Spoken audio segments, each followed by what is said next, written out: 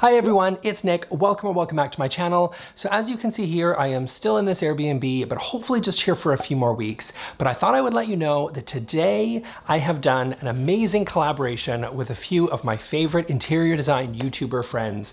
I know you all love them too. So I have 5 YouTubers that I have asked this really interesting design question, if I do say so myself. And that is, what decor items or furniture pieces are really worth splurging on? And which ones do you think are really worth saving on? So I reached out to all these YouTube designers with that very simple question, and I got some really interesting responses back. Some people may even disagree with each other, which I think is going to be interesting. And don't forget to stay tuned till the end of my video, where I'm going to give you my own personal tips on what items to splurge on and which ones to save on. So let's start with the fabulous, fantastic Julie Koo on her splurge and save items.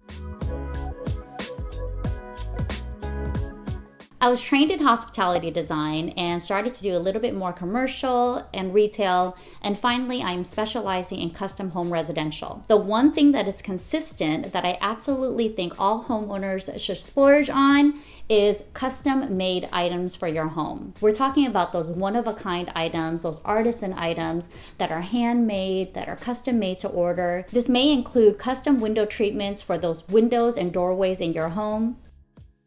It may include custom upholstery for those existing furnishing items that have been passed down in your family. It could also be those really cool Etsy finds from local artisans that you find online. Essentially, you're looking for something that's one of a kind, custom, and unique only to you. The items that you can skimp on is lighting, because clearly there are designer dupes that are affordable for every single budget. Pinterest makes it so easy for you to upload an image of a light fixture, and it will find you designer duplicates at a cost that is right for you. If you're on a tight budget, think about sourcing secondhand furniture. You can look for really cool pieces at your local flea markets, thrift stores, eBay, OfferUp, Craigslist. Essentially what you're looking for is really solid framing. Then you can splurge on the upholstery to refinish the piece and custom make it to your own style. I totally agree with Julie's recommendation of saving on lighting. IKEA has some amazing lighting pieces. I talk about that a lot on my channel. They've got some beautiful basket pendants. They've got some amazing ones at Target. There's just like so many really amazing lighting fixtures. You don't need to spend a whole lot of money. Now let's head over to Kiva from DIY with KB to give us her favorite splurge and save items as well.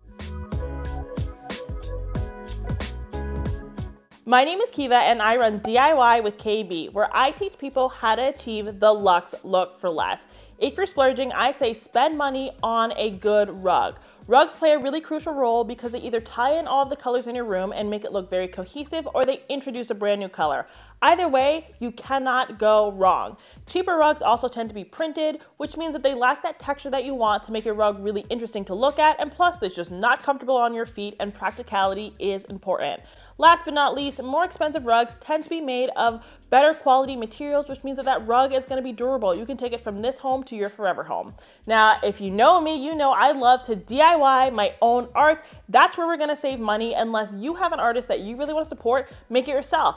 Every store has all of the materials you need, like Dollar Tree, Target, Amazon, Walmart. You can get these materials for super cheap. Not only is this a really fun family bonding opportunity, but it allows you to have a piece of art that no one else has. So it's a really good conversation piece, and plus it's just so cheap and fun to make. So thank you, Kiva. I really love that Julie and Kiva both had a slightly different perspective on what to do with art in your home. And I think this sort of really speaks to both their channels, which are great. And by the way, you should check out all channels, by the way, will be linked in the description. But they both have a kind of a different design philosophy around what to do with art. I think they both make sense. I think if you are really handy and you love to DIY and you want to do it yourself, then I think going to Kiva's channel and checking out how she does it is an amazing idea. I also think that if you want to invest in something custom, but you don't necessarily want to do it yourself because you're maybe like me and you don't like to paint or use a glue gun, then maybe check out Julie's channel and you can totally do what Julie says and really kind of pay local artists to kind of create something really beautiful and handmade and wonderful and perfect for you. So both pieces of advice are amazing and definitely worth checking out. Now, let's head over next to talk to Baina from baina.com, and she can give us her favorite splurge and save items. Hi guys, my name is Baina Hughley. I'm an interior designer and I just moved into a new apartment that has to be pretty much completely furnished. So I am living the life right now of trying to figure out what to save on and what to splurge on. Now, in terms of splurging, I never compromise on window treatments.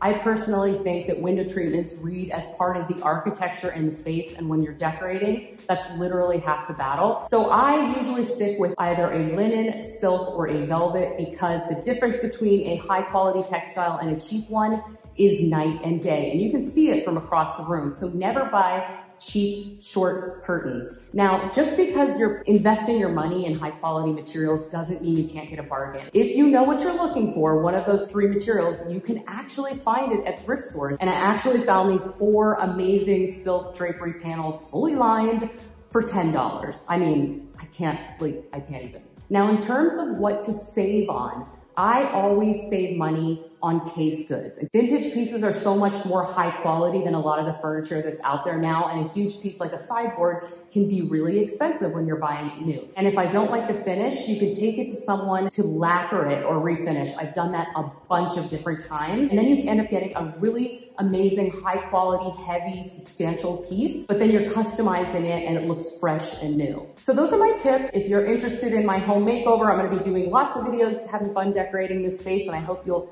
join me over there. And thank you so much for including me in this video. Have a great day. So what Baina is saying makes a ton of sense. I think actually I talked about drapery panels as an interior design mistake in a video that I did a while ago, so I totally agree. Now let's head on over to Arvin to see what he has to say on his splurge and save items.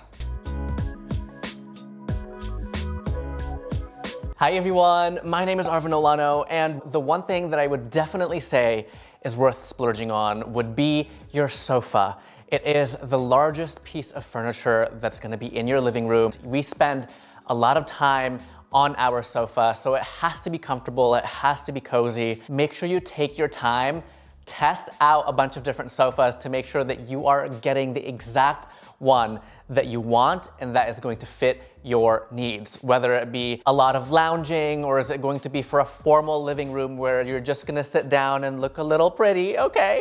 Accessories and decor, you could definitely save your money and go shopping for antiques and vintage. You can also save a ton of money on decor and accessories if you shop smart at HomeGoods. By the way, Nick, thank you so much for having me. This is such a fun video, but over at HomeGoods, you can find designer-inspired pieces, and sometimes you can find authentic luxury pieces as well. It's really all about the hunt and taking your time, finding the best quality pieces at an affordable price point. So I think Arvin mentioning a sofa makes a ton of sense. I'd also add a bed in that category. Basically think of things that you're gonna be using a lot of and really invest in quality. I actually just did a video on how to choose a couch, so I totally get where Arvin's coming from. Just really investing in the quality pieces, especially ones that you're gonna be using over and over and over again. You're gonna be on your couch every single day, so make it a good one. Now let's head over to Valentina from House of Valentina for her picks. Hi, I'm Valentina Bussell with the House of Valentina. I'm so delighted to be a part of such a fun video idea. Here at House of Valentina, we do a lot of renovations. So I always recommend to my clients that they splurge on things like paint and their flooring. These are the surfaces that will really set the stage for your entire home, and they're always worth splurging on and really setting the stage for your home.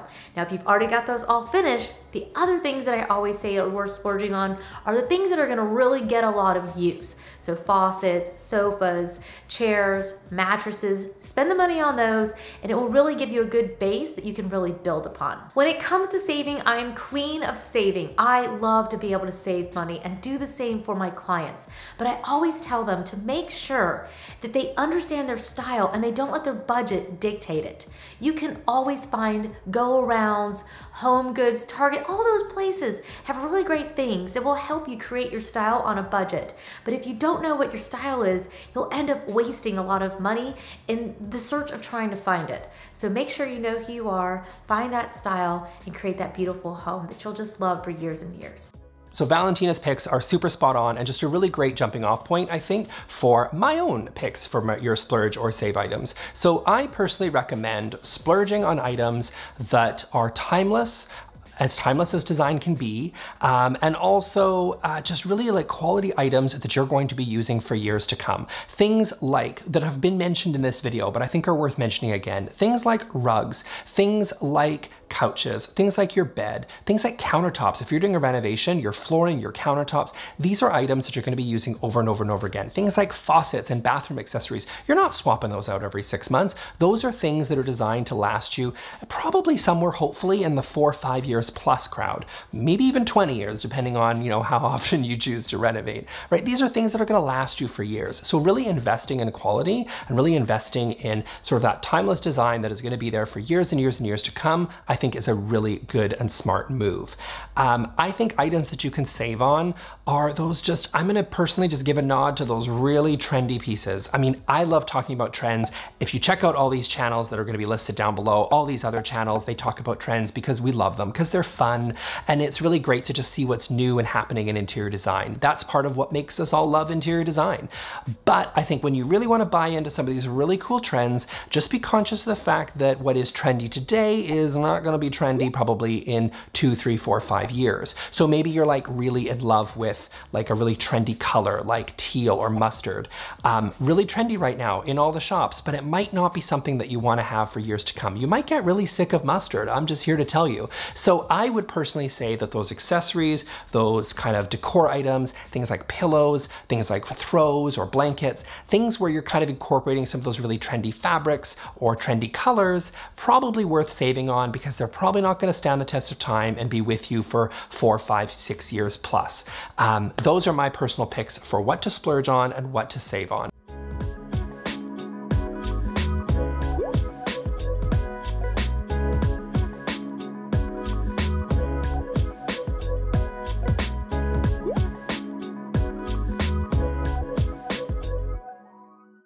So thank you to all the wonderful content creators for taking part in this collaboration. All of their channels are linked down below. And if you'd like to check out my timeless design video, I sort of touch on some of the stuff that I talked about in my own personal splurge and save tips. So I'll see you all in that video.